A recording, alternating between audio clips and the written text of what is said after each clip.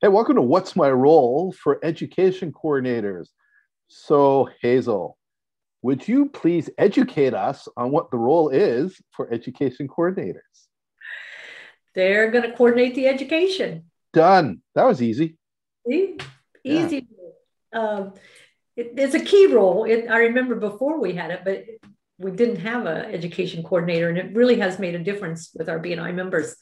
They work with the chapter president and the vice presidents. Their first thing. They kind of coordinate with them to come up with timely topics, things that the chapter really needs. Like it could be maybe we're having a problem with people coming late or people being unprofessional in their venue on the Zoom, right?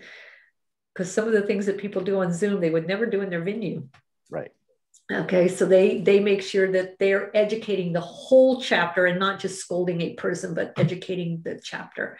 They review and recommend podcasts and Walker This Way videos, YouTubes. We have so much quality product out there. It's amazing. So they use all of those as a way to do education. They facilitate or assign a member to do a 3 to 5 minute education moment. Every so often I visit a chapter and I do the 3 to 5. So it's about coordinating so they can get other people to help do some of those. They complete the role specific training, which will tell them where they can get lots more information. And all the topics. Here's the one thing that gets a little confusing sometimes. The topics should be BNI networking referral related. Really, it shouldn't be about leadership or dental practices or any of that kind of stuff. It's really things that are going to help your members do even better. Maybe it's about the app, things like that, but it should be relevant to the chapter.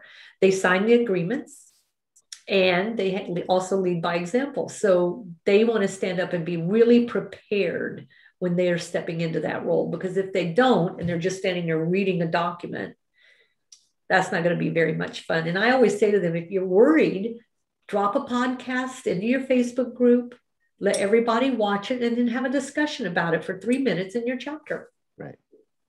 And one of the a key thing to note here is, so when we talk about visibility, credibility, profitability, visibility is really important. Mm-hmm. And so the most visible person in a chapter is the president, because they have the most speaking time.